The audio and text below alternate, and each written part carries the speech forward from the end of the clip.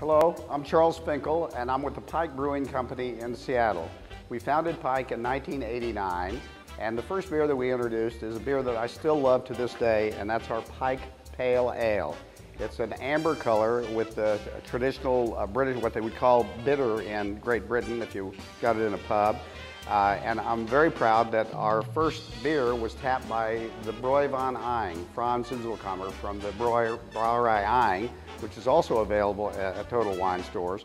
But this is a beer that is pretty universally delicious with anything, from pizza to hamburgers to salads.